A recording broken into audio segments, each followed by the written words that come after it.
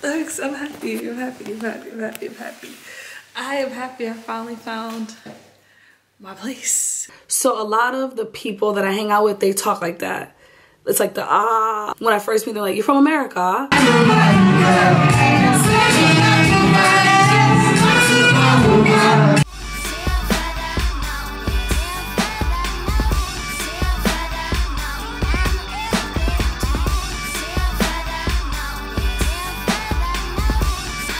Everyone, good morning, good afternoon, good evening, depending on where you are. As you can kind of see, I'm in a different place, but this still isn't my actual apartment. I moved from East London to New Cavendish about a week and a day ago, and today I finally get my keys to move into my apartment. I'm so excited. I'm tired of living in temporary living, and I want to get settled into my place so it can start feeling like home.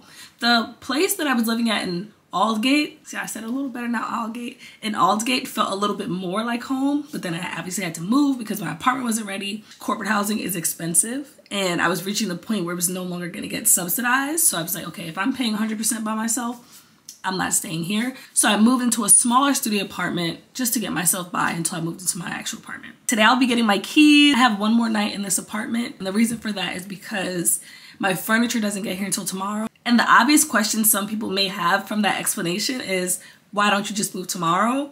And that would be the easiest way to do it. However, I'm on the 4th floor of a walk-up building, which I didn't know when I booked. Obviously, I have 4 gigantic suitcases, and I literally broke every single nail on my finger trying to bring my baggage upstairs. I still haven't even gotten them redone. And that is why I'm not trying to move 4 bags down 4 flights of stairs at the same time. A few things I have to set up once I move in is to have my permanent home station kind of delivered to me. So I need to order a standing desk. I want to have a standing desk in my guest room. I have a 2-bedroom, and I'm going to have to order from my actual employer the double screens, the phone, and everything, so I can be, you know, as productive as possible in my workspace at home as well. Set up a bank account. I still haven't set up a bank account, but now that I have a permanent address, I can go ahead and set up that bank account so that I'll be able to pay rent and everything without using bank transfers, which is what I've been doing now. And I still need to get my permanent biometrics card for my residency. So basically my temporary visa expires in May, but I have to get this biometrics thing done. And after that, I can stay until 2024. I plan to get all 3 of those things done in this video, as well as explain a little bit about my apartment searching process. So if that sounds interesting to you, keep watching.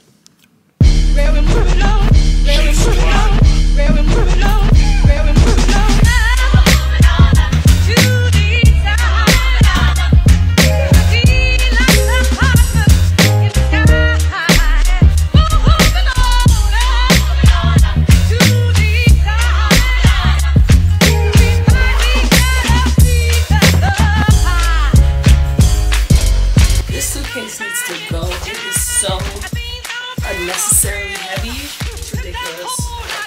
I need to swap it out. Like, the suitcase itself is really heavy. Now for the hard part.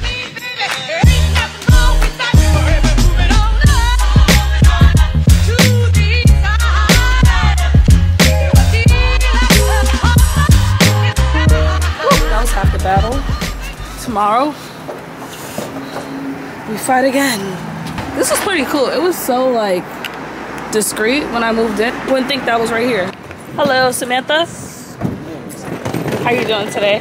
I need your help here together. We're gonna put it in there. I got the back. That's fine. Let me grab the other one. So I have 2 stops, but the first stop I'm just gonna grab a set of keys and then go to the second stop.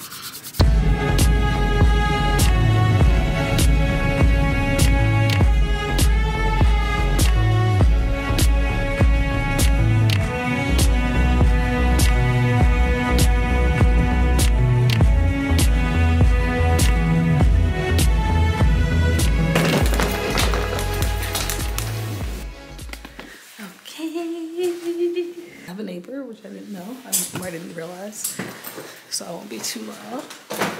Home, home, home, home, home. This is my,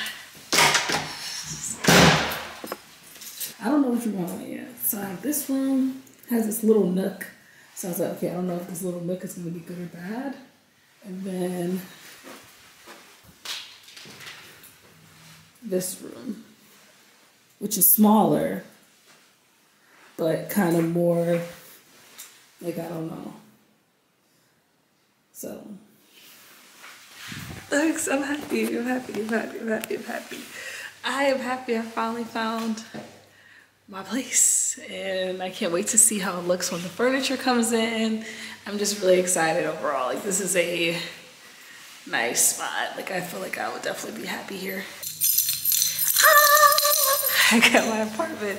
I feel good about the space. It's really quiet, which is great, but at the same time, it's really close to a tube station and a semi-touristy area. When people come visit, they could just, you know, check out that area. So overall, I like it. I can't wait to make it mine.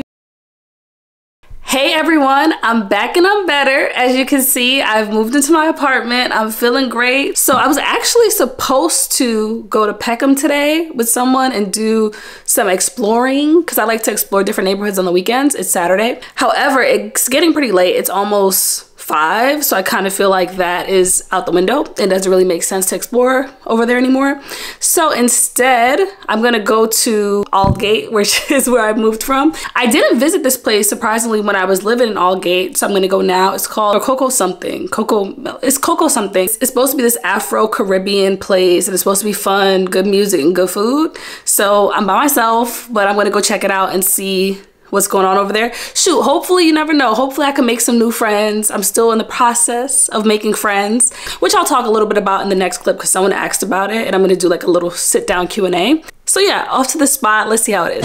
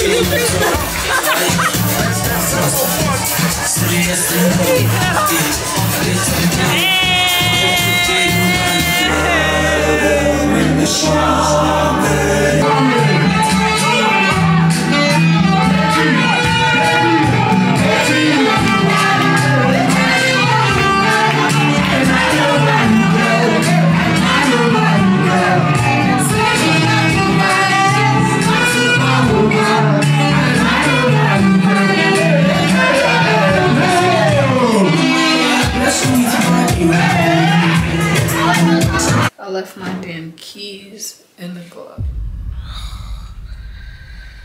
So, I feel like I can get it. You just moved in, by any chance? I did. I've been here for a week. So positive, I just met my neighbor. He let me put all my stuff in his apartment, which is a plus. He said he'll be back in 30 minutes. But I still don't have my keys to get into my apartment.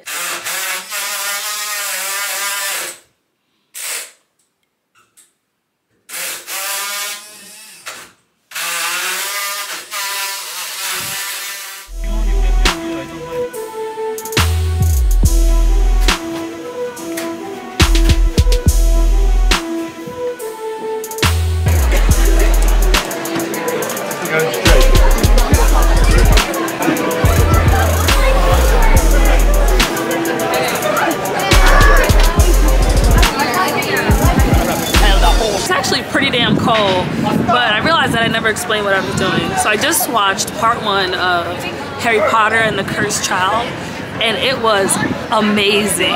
It was so freaking good. I've also never been in this area of the city, which is like really cool. I'm watching part 1 and part 2 in the same day, which I've never done before. So part 1 started at 2 o'clock. It's now 4:45, almost 5 o'clock, and part 2 starts at 7. So there's a really good hot pot place near here. It's about a 10-minute walk that I like to go to. Shout out to my coworkers at my last job because they put me on the hot pot a few years ago, and it's legit one of my favorite things to eat. By the time that's over, it'll be closer to 7, so it'll be closer to the time of part 2.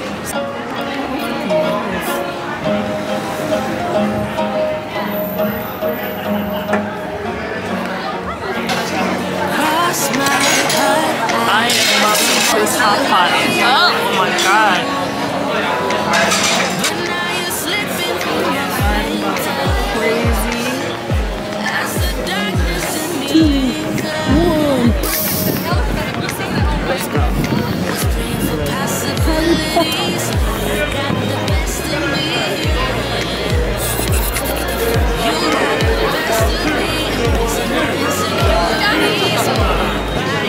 It's part 2. You know what to do.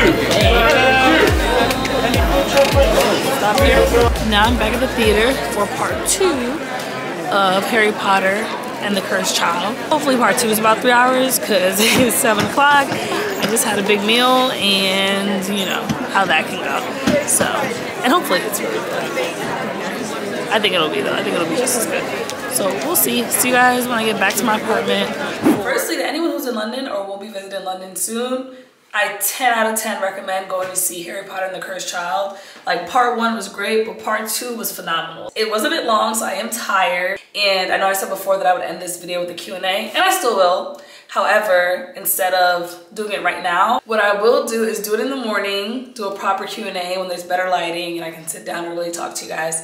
And I also will unbox the stuff that has come in for my home office. I have my double screens, and I think this is my keyboard and my mouse or whatever. So I'll unbox that stuff and put together my home office area and kind of show you how my desk will be set up moving forward in the morning. And I'll also do a Q&A. So watch out for that.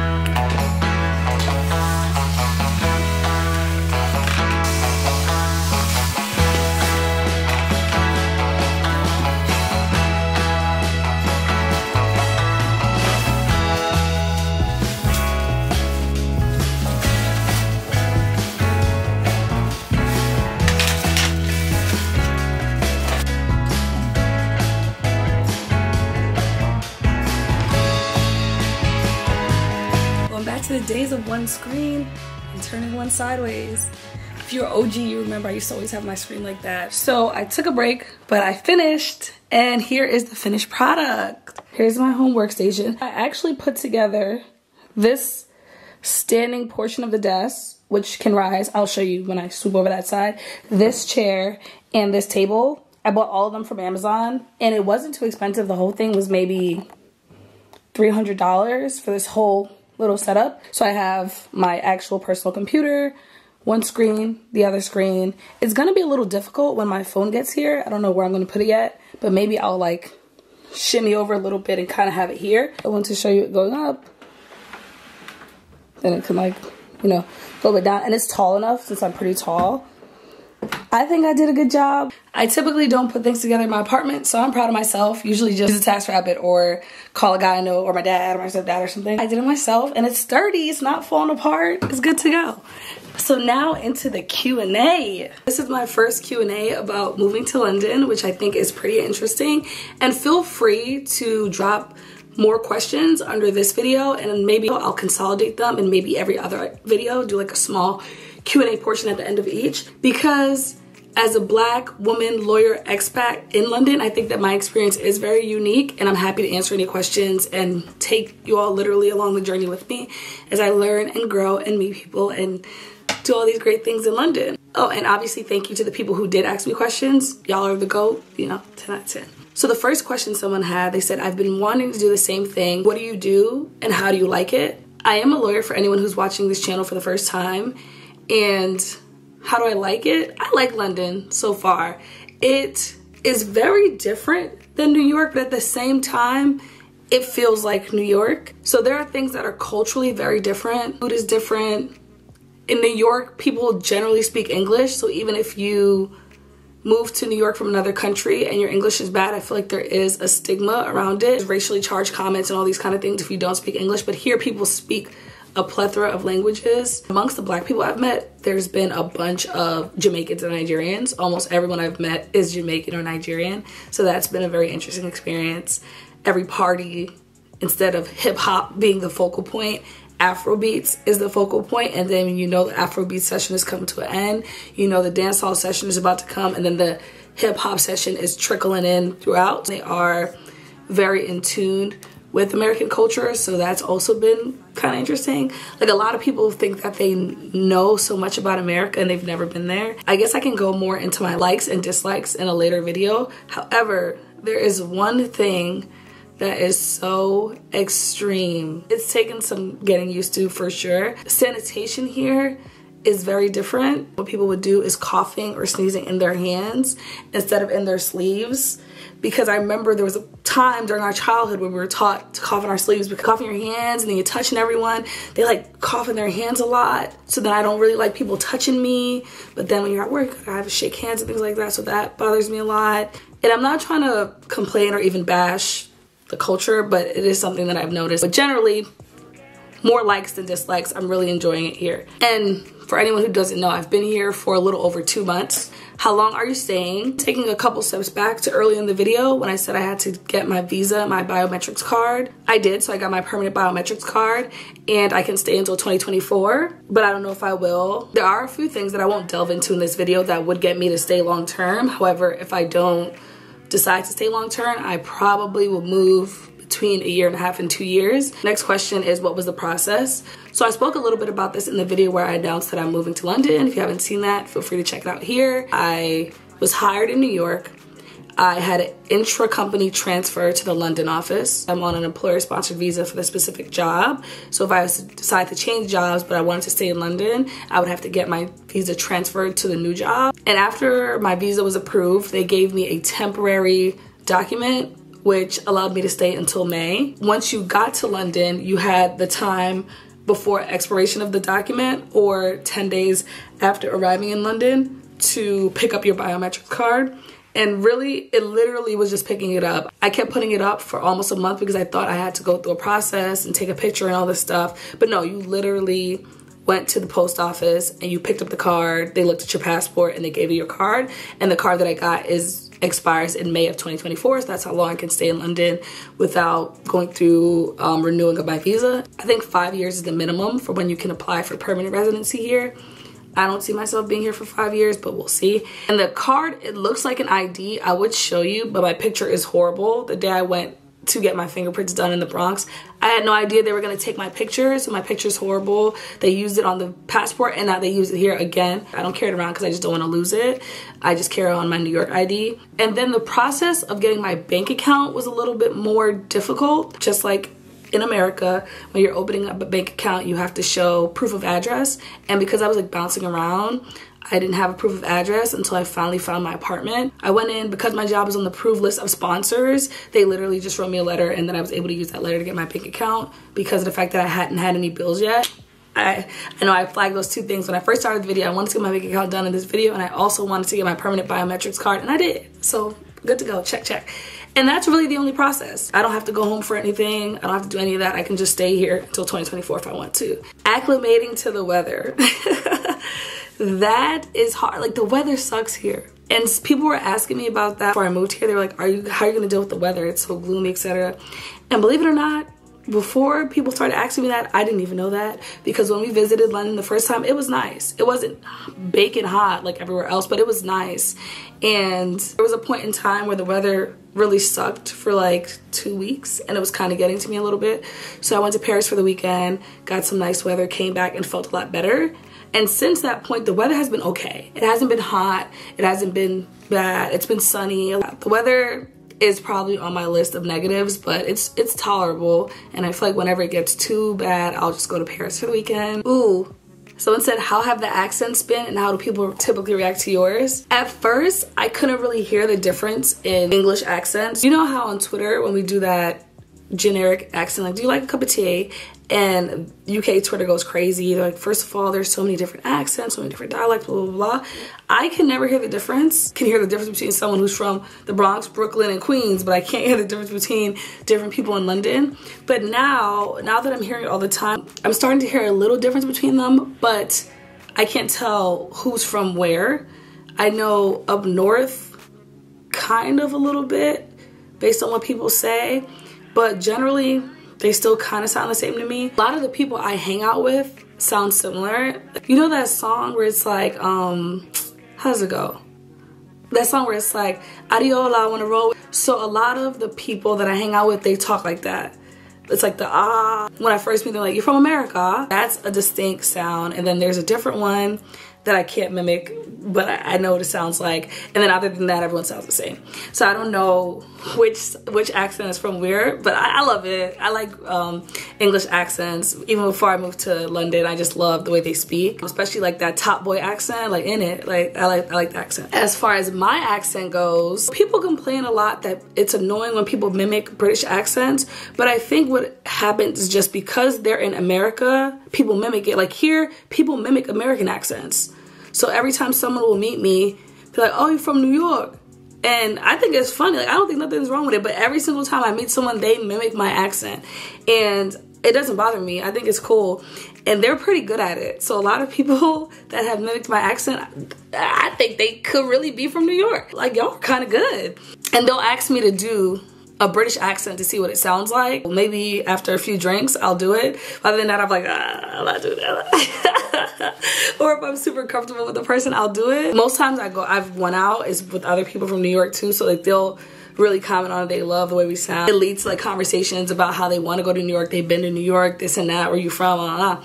And it's also interesting. I remember I was waiting on the line to get into this bowling alley. These two girls, I was talking to the guy I was with, and they were like, where you from? And, you know, I was like, New York. They was like, oh, New York, da-da-da. Where Harlem at? Where the Harlem boys at? And I was like, damn, that's crazy. Because I feel like in America, we'd be like, oh, where the English dudes at? She was like, nah, like, dudes out here is not it. It's Harlem, where Harlem at, blah, blah, blah. So I think that was interesting. Overall, I like the way they talk, so I'll pick up words and I'll start using it for real. So like I use proper, like, oh, the party's proper lit. U-N-O. To me, it just sounds like you know, but the way they say it is together. So they're like, oh, you know. That's one of my favorite parts about being here is the accents for sure. And the words. For example, some girl was like, the rave is gonna be proper lit. What's a rave here? You know, a rave at home is like, the lights and everything. She's like, oh, no, it's like a yachty. And she's like, it's like a Jamaican party. It's in a warehouse and all this kind of stuff. I was like, oh yeah, we outside. But I would have never guessed that that's what it was. So I think that whole experience of languages and learning different slang and all that stuff has been really interesting. What difficulty did you face in terms of types of people? I don't think I've really faced any difficulty yet in terms of people.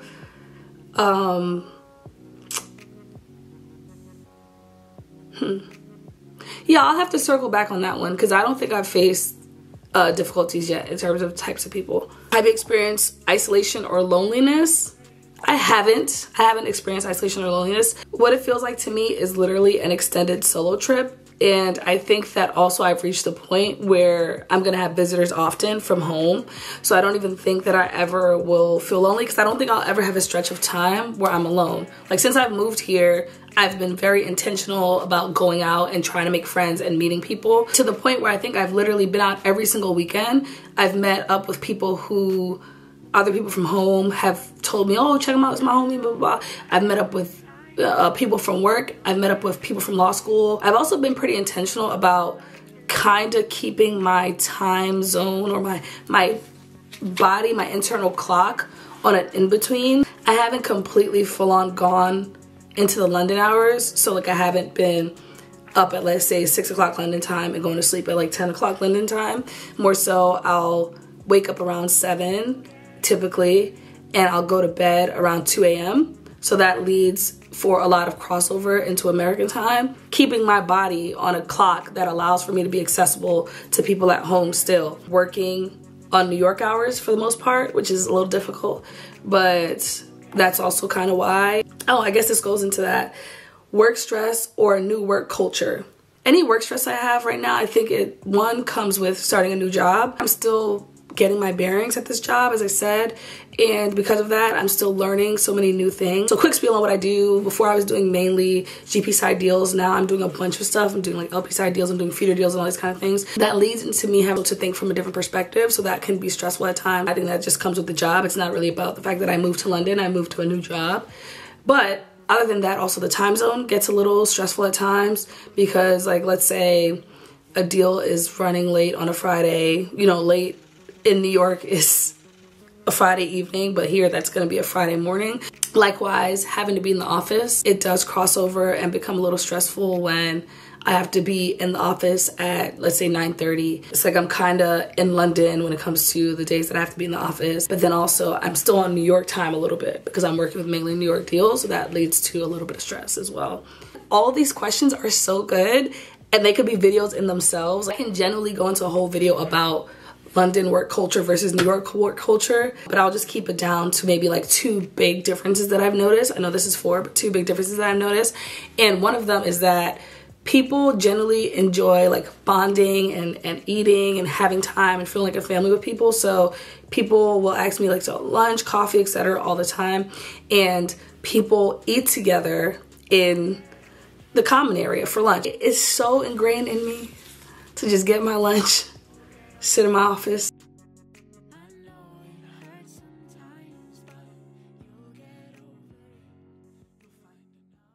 I want to give a shout out to my mentor. She sent me a letter, so I got my first car. I know she watches the videos, so she'll probably see this. Ooh, so kind. Thank you. Thank you for the car. I won't read it on camera, mind your business. But I just want to give her a shout out because this is the first kind gesture that's been sent to me. I hope you guys like this London Living segment. And stay tuned for more, a lot more in store for you. Watch out.